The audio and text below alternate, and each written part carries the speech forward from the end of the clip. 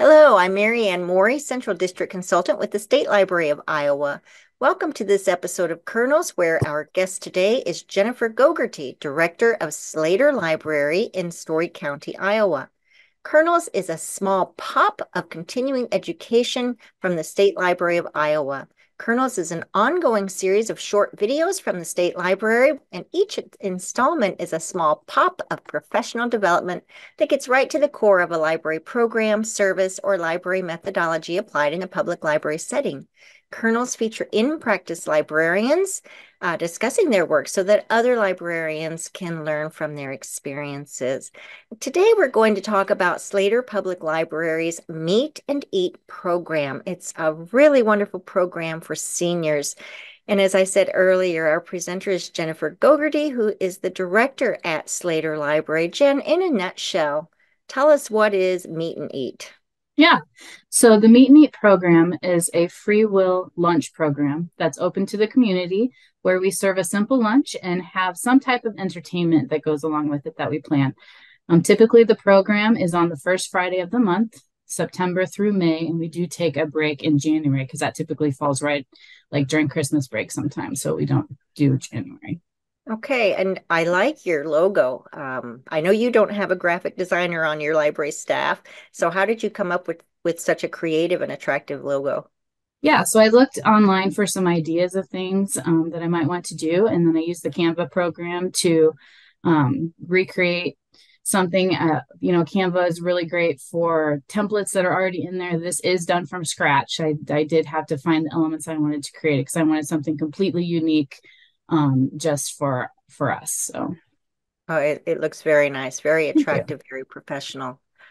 This screenshot is from your website about a month ago, and it shows the calendar event notice about Meet and Eat. It shows the variety of programs you had October through December. So October was the Central Iowa American Guild of Organists, and we'll talk more about that in a moment. November, you featured Sarah Uthoff, who is an Iowa librarian. She was depicting Laura Ingalls Wilder. In December, you hosted local musicians performing seasonal music. So just in those 3 months, you had a program on STEAM, one on history, and one on music, which is quite a variety. How do you find your presenters, or how do you determine topics for your programs? Yeah, so we do try to have a huge variety and we use a lot of sources for that too. So we pay close attention to what other libraries are doing. We also, in recommending, we also see if those would be a fit for us, if it's something that we can, take those ideas and make it work. We also use local resources like our high school, our local history association, local residents, musicians, word of mouth. And then we do use the Humanities Iowa as well. That's fantastic. I love that you're pulling from some of your local population as well. And honestly, this program sounds like something that a large library would be doing, but you're definitely not a large library. You are an Iowa C-sized library with a population of just a little over 1,500. Your library facility is definitely not large. You have 3,600 square feet, which puts you in the 25th percentile of square footage for your size libraries. So definitely you don't have a lot of space. And you have a meeting room of sorts, but it's really small, more like a boardroom, more so than a meeting room. It's definitely not large enough to host gatherings. But I know that you just shove the furniture out of the way, and you do the programs right there in the library proper. You want to tell us more about your space and how difficult is it to rearrange things to hold these kinds of programs? Yeah, so we space is definitely an issue here at the library and has been for quite a while. So much so that we have to do our summer reading stuff at the park, just because we don't have enough room for all of the kids that come. But we make use of what we have. So we are constantly moving furniture here at the library, whether that's for the Meet and Eat program, whether it's for our story time. Really, I'm not sure there's a program that we have that we aren't moving furniture for. Um, but we just have to do what we can to meet our needs. So, for example, for the Meet and Eat program, everyone is set up differently depending on what the speaker needs. Sometimes we might need a screen, so we'll all have to face a certain direction. Sometimes we might face more of a central location. One of the things that I do is I keep a diagram of where we set up for each time. So when I go back and look at, we have another program coming up, I can look at those and be like, oh, how did we set up for, the certain program that we had to make it fit for this. So those notes are very helpful. Unfortunately, we don't have any quiet space during our programming. So we really have to make sure to let the public know ahead of time that, we keep our calendars updated and we make sure to let everyone know what we have going on so that, if they do need a space to study that's quiet, there are many times that we cannot provide that, and we just have to be upfront about that. So, yeah. This program actually started several years ago, and when you started it, you called it the Soup and Sound Lunch. Tell us how and why you started this program.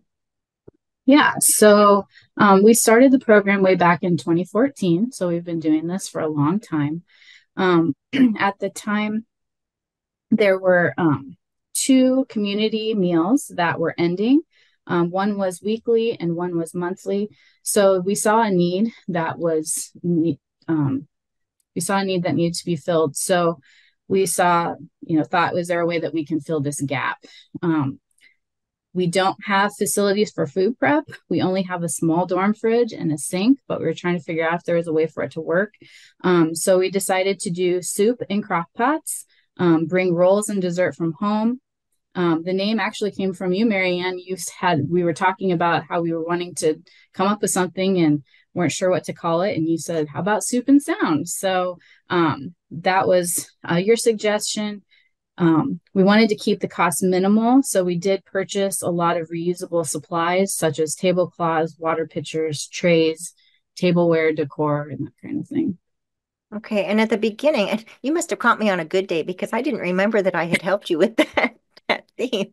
But at the beginning, I think you only had musicians coming in. Was that true? That's kind of why you went Pretty with much. I mean, that was at the very beginning. We thought that would be an easy low cost way to have performers because we do local have a lot of musicians. local musicians. Right. Yes. And so with our piano, we could have pianists come in, we could have somebody that was accompanying another, like you see, we've got a fiddle in that picture there. So so that's kind of how it started. And then it just kind of grew from there as we thought of different ideas and different programs that we could have. And we've had to come up with a lot of different ideas and a lot of time now since almost 10 years. So years, that's incredible. Well, back in 2019, I was asked to provide a year-long blog for the Programming Librarian, which is an ALA website that's all about programming. And I would say to our viewers, if you have not previously checked out the Programming Librarian, you will want to do so because there are always great ideas on it. But in that year that I was focusing on small libraries in Iowa, I asked certain directors that I knew were doing great ideas and programs at their small libraries to take a month. And Jen, you took one of the months for this blog feature. You were featured in February of that year, and you talked all about the Soup and Sound program. So our viewers of this Kernels episode can click the link there in that slide that will take them to this article that's still available on Soup and Sound, about Soup and Sound from the Programming Librarian. But you noted in that article at the time that your budget for this type of program was under $50. Is that still true? Maybe just tell us about some of the costs because that's usually the first thing librarians want to know when they're talking about programming. Sure. So yes and no. I would say with the increased cost of groceries that I would have to say no as far as the amount that is spent for food. The last 4 months, though, I went ahead and did a current average, and our average for the last 4 months, including speaker fees, was $81. So we're still not, out of the range of feasibility. But less than $100 then. Yeah. So once you purchase the reusable initial supplies, the food and speaker fees are your only monthly costs. So we try to get most of our speakers and entertainment for free or at a minimal cost. Um, some are more expensive than others. I don't think I've ever paid more than $150 for a presenter for this program, though. And we do keep food costs as minimal as possible. We just do a simple meal with the dessert. We take advantage of garden produce when we can as well. I have staff and friends that are gardeners, so we will use those ingredients when we get the chance. That being said, though, this program has really never cost us anything because when we started the meal, we asked for a free will donation to cover the cost of the food. We set the amount at $3 per person, and we have never raised that since, even with the rise in food costs. We wanted to make this a program where anyone could eat, regardless of if they paid or not. And most people give the $3 to $5, and it's always enough to cover our costs.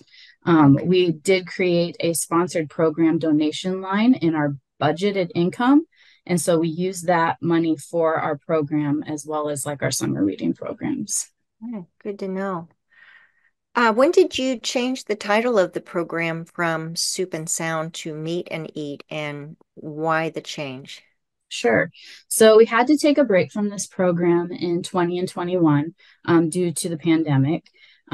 Well, I should say we had to take a break from having it inside.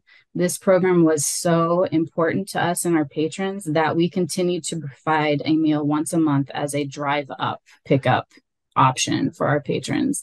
So they would drive up in their cars. We would have a sack of food ready for them that they could get through their car window. We could spend a few minutes chatting with them, checking in on them, seeing how they were doing. They would still, a lot of them bring their, $3 with them to hand to us.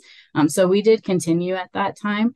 But once we were able to come back and do it as a full program in the library again, which was in the fall of 22, we decided it was time for a fresh restart. So we changed the name to allow us to have more food options than just soup. And so we decided to create a new logo to go with the new name. Yeah, good idea. I mentioned earlier that you've had quite a variety of programs. Here are some additional photos. You had one from someone that looks like, I believe that's U.S. Grant, Mm-hmm. a reenactor. One about a person who took a pretty long journey in a canoe, and another one about baseball.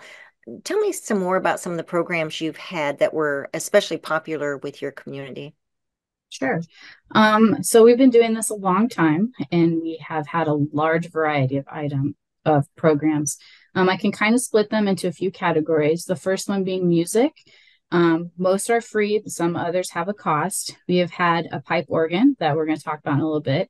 We've had a hammered dulcimer, a harp, a violin, fiddle, cello, handbells, vocalists, bagpipes, and even taiko drums, which that is by far the loudest program that we have ever had in the library. We've had authors come, so like we've had Sparkle Abbey and Linda McCann. Craig Bishop was a speaker about Billy Sunday, and then Hank Kohler you've got there in the upper right hand corner who did the canoe trip. We've also had school groups come, so we've had speech groups come when they're doing their speech competitions. So you might have a acting ensemble group or a musical ensemble group that is preparing for the state speech contest. We've had jazz and chamber choir here from the school.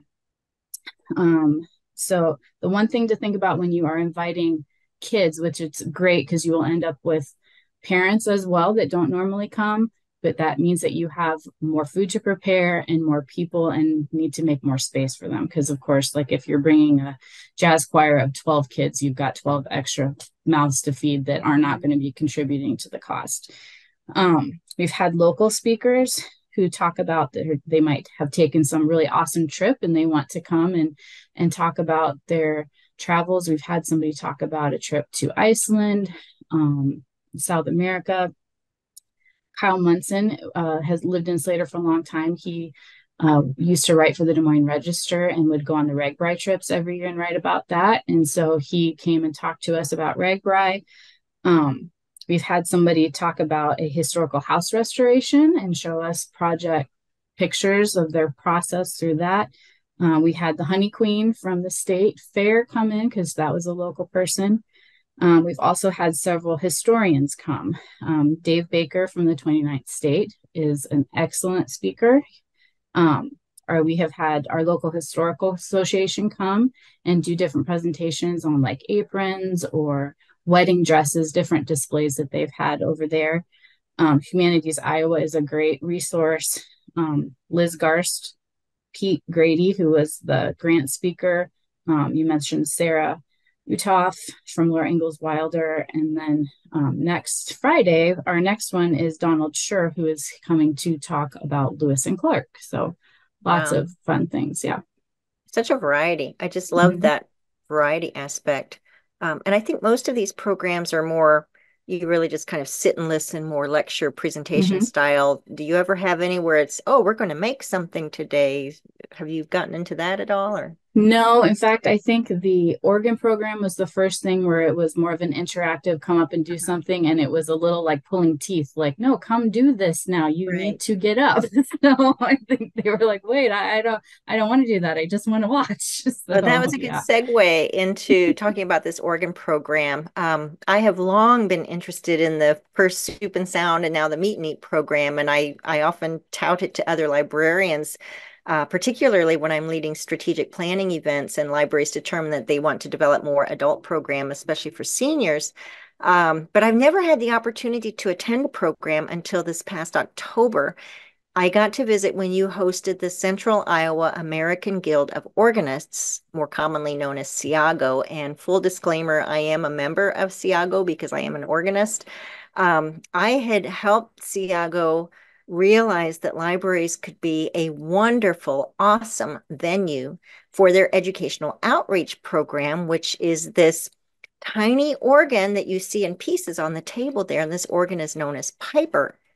And as you're assembling the organ, you're actually creating a miniature pipe organ. And with pipe organs, when you set them up originally, part of the process of getting them so they're playable is voicing them. And since the summer reading program theme a year ago was all about finding your voice, I said this is the perfect year for Siago to bring this program to libraries. So Jen, you took advantage of that. And so I went to see what the presentation was like in action and to see your program in action. So in this photo, you see two SIAGO members, Dr. Miriam Zach from the Iowa State University and Dr. Stephen Smith. So they brought that to your library, and I showed up. And the first thing I noticed when I arrived at your library on this day was just how inviting everything was. The tables were lovely. There were real table covers with real dishes. Nothing was disposable other than the napkins. You even had table decorations. The bowls were so pretty, all stacked up there, waiting for soup to be served in them. And I asked you, how did you get these bowls? You want to tell us the story about that? Yes. So my mother is a thrifter, and when we decided to do this, we wanted to keep costs low. And in order to do that, we want something that we can reuse as often as possible. So I sent her on the task of collecting as many things as she could at thrift stores with just asking that everything be white. So she got white bowls, plates, dessert plates, coffee mugs. She even went and found the silverware. We didn't care if it was matching. We just wanted real silverware. Told her how many place settings that we needed of everything. Asked for, clear glasses. And yeah, so she was able to collect all of that for us. And we keep it in the cupboard and we just wash it and use it. And it's an expense we've only had to pay for once. And it was very inexpensive. How many place settings do you have? I think we have 30. Enough for 30. Okay. Mhm. And that's always been sufficient. Yes, there's been a couple of times where we have had to bring things from home, like if we know we're going to be over. But typically, our attendance is between around 24, I'd say. The next thing I noticed was that all of your staff was pitching in. Now, when I say all of your staff, it's not a big staff, but I saw them serving soup and setting up things. So tell me about how big your staff is and what is their role in the Meet and Eat program. Yeah, so during this program, there are three of us here.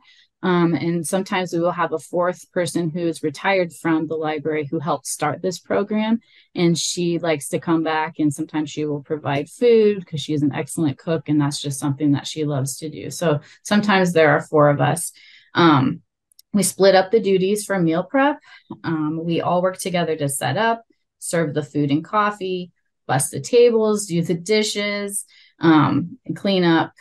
We also have to take laundry home sometimes because there are towels and washcloths and tablecloths to wash too. So we all just take turns. It is a tiring day, but it's very fulfilling. We're told repeatedly how thankful everyone is for the program, and told time and time again how nice it is to have someone to eat with. So many of these people are widows and live alone. So they just love the social aspect of it, and having a meal with someone, regardless of what we're doing. So it's been good. But yeah, it is a lot of work, but we all just pitch in with whatever's needed. And we don't have time in this Kernels episode to go into any of the research about the importance of socialization, particularly for seniors. But you brought up an excellent point, Jen, that you are meeting a need, and it's an important need for the health and well-being of the older population within your town. So that's wonderful that you do that. Mm-hmm. And that kind of brings up again another thing that I noticed when I was there was just how happy everybody was and how they talked and chatted and laughed and seemed genuinely happy to be there. The day that I was there, you had vegetable soup, rolls, and spice cake dessert. It was all delicious. And I think you said earlier that's kind of a typical meal. Very simple, just cooked in crock pots, sitting on the counter. And we can see in the photo there your donation box. It was just a very enjoyable occasion. Um, this was another thing I noticed was that you and your staff sat and talked with the attendees and you participated in the program. Is that something you're always able to do? Yeah, usually, but not always. It kind of depends. So we plan for the meal to start at 11:30, and then we don't start the entertainment until noon. So that generally gives everyone a chance to have eaten their meal. And we can usually get the tables bussed and most of the dishes picked up before the speaker starts. And so if we are able to do that, then we will sit down and eat while the speaker is going so we can participate that way. I thought that was good. It's a good way for you to interact with your patrons and the people who are in the program. And at this particular event, it was a good way for you to set the example. Hey, come up and help with this because you're right. This program put on by the Central Iowa American Guild of Organists was very interactive, very hands-on because you, the audience, are actually assembling the pipe organ. There's a photo of you putting the keys on the manual there and another picture of you and your assistant, Julie, putting in the pipes for the organ. So it was a cool program. And there's another one of your employees who's holding the music for Dr. Zach as she performs on the assembled organ. It was just a great program, and I'm pretty sure your attendees enjoyed it as much as I did. This is a more recent photo from your December program. I see a few of the same faces who were at the October gathering. Do you have a group of regulars or do you have folks that attend based solely on the topic? Tell us just a little bit about your audience. It's a little bit of both. Yes, we definitely do have regulars, people who have been here since the beginning, who look forward to this every month. Then you always, will gain a few regulars through time and you will lose a few regulars through time as well. But I would say, depending on the program, you can have other people come as well. When we had Sarah Utoff come with the Laura Ingalls Wilder program, we had a homeschool family with kids that were able to come that day as well. When we had Liz Garst, who I don't know if any of you know who that is, but she is from the Garst family that is now a Syngenta plant that is here in Slater. It's an agricultural group. So when she came to speak, a lot of people from Syngenta wanted to come over and listen to her talk. So they came over on their lunch break. So it really does vary, which can make it hard to plan because you never quite know how many you're going to have. But most of our regular people let us know if they're going to be there or not. And so we're able to kind of get a gauge on how much food we need to prepare. Well, obviously, this is a successful program. You're entering your 10th year now. It's just amazing. Mhm. You mentioned something earlier about your piano. Your Mhm. December program featured some local musicians, and I did want to point out the electronic keyboard that you have. Did you have this? Did the library own this prior to the start of the what was then called the Soup and Sound program, or did you buy this specifically for the program? And tell us too, I see some microphones set up there. Is that something the library owns? Yes. So those actually are the musicians' microphones there. They did bring their own, but we do have some as well. Um, so back to the piano, we got the piano shortly before we started this program. I'm a big proponent of the arts and I want to be able to include music in our programming as much as possible. And I thought this would be a good way to do that. And so then once we had it, it was more of okay, now how do we incorporate music into some of our programming? That's part of where the this program came from.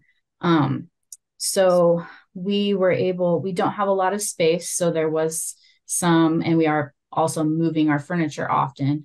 So we had to think about what type of a piano would work for us. So we went and decided on a digital piano for a couple of reasons. It's lightweight, it's easy to move. You don't have to, it doesn't take up a lot of space. You don't have to tune it. And it still is a full size keyboard with pedals. So that we decided on a Yamaha Clavinova and we bought it on Craigslist for about $1,000 with money from our friends group. Um, and then we all, as far as the microphones go, we do have an AV system that our friends also purchased.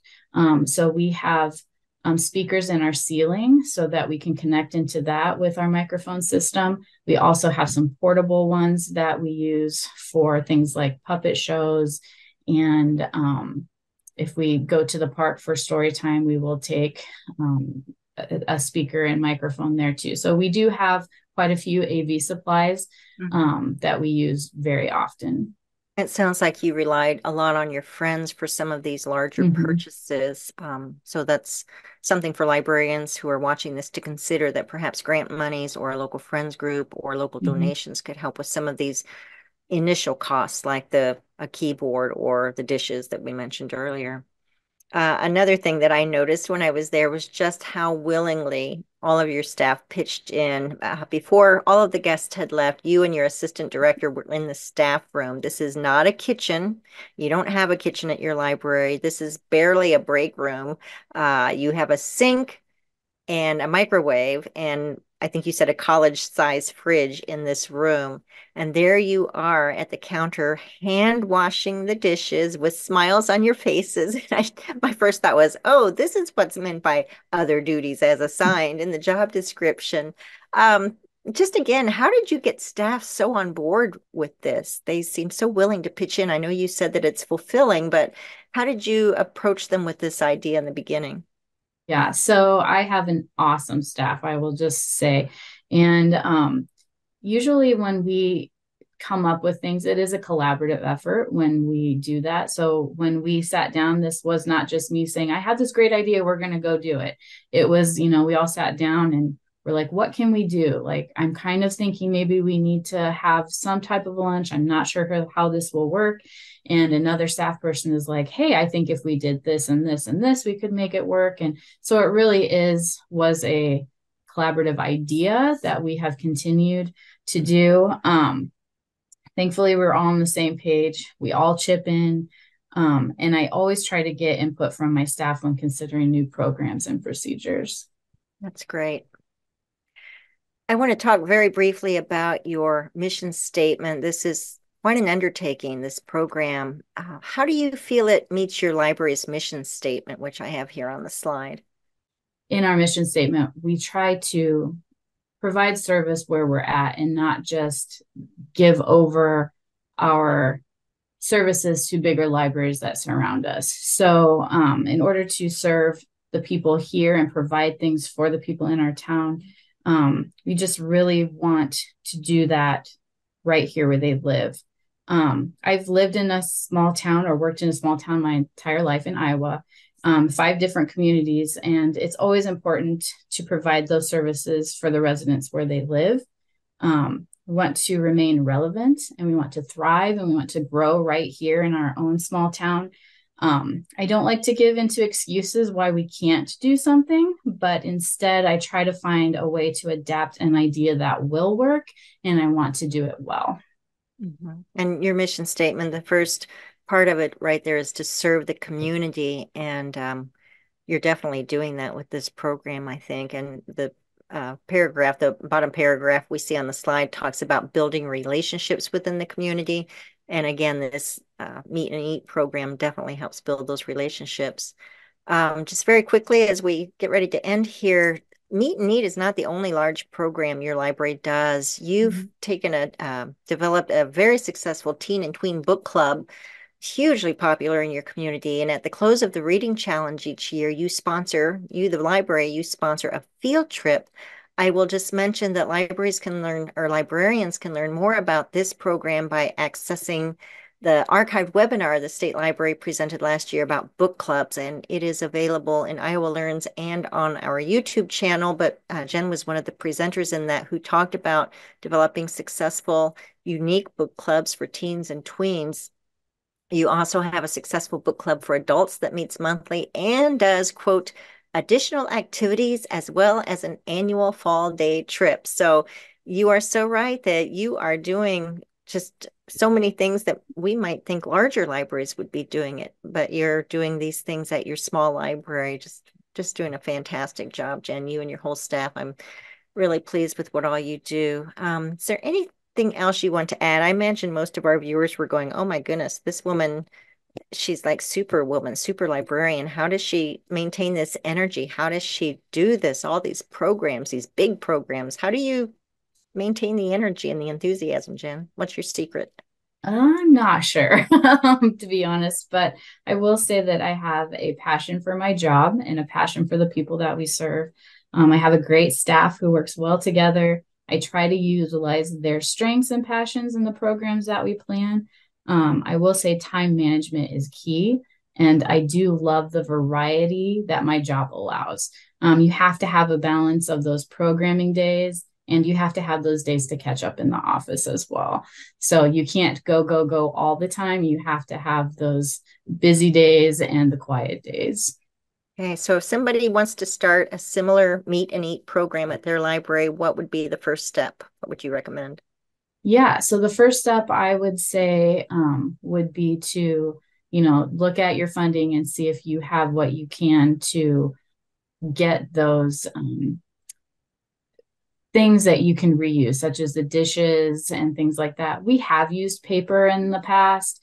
It's a cost that you're going to have constantly, but it's not as nice, and people notice. Like we've tried to get away with not having it, and people are like, "Oh, we have paper today." But so I would say definitely your costs. Think about those in the things that you will have that you will not have to replenish often. And then, just don't overthink it. A simple meal, something, it doesn't have to be soup. It can be pulled pork, it can be taco salad, but something that's easy that you can make ahead of time that you can bring with you that day. And then, you do need to advertise well and let people know what you have going on. And typically, word of mouth when food programs are involved is not a hard thing for people because they want to invite their friends and everybody wants to get out and have food, especially for this senior population. A hot home cooked meal is important to them too because they might not be getting that at home. I think you've definitely shown us that a small library can do big things and that you can do sustainable things. I like the sustainability aspects of your program. All of our Kernel episodes are posted to the State Library of Iowa's Continuing Education YouTube channel. We have a whole playlist of them, so check them all out. These are also cross-posted to our Iowa Learns Learning Management System. Iowa librarians can watch them there for CE credit. Jen, thank you so much. I am sure you have motivated and inspired many of our librarians to go and do big things in their libraries. And I'm sure if anybody has specific questions, you would be willing to have them reach out to you at Slater Public Library. So thank you so much for sharing your ideas here, and thank you for what you're doing in your community. Absolutely. Thanks for having me.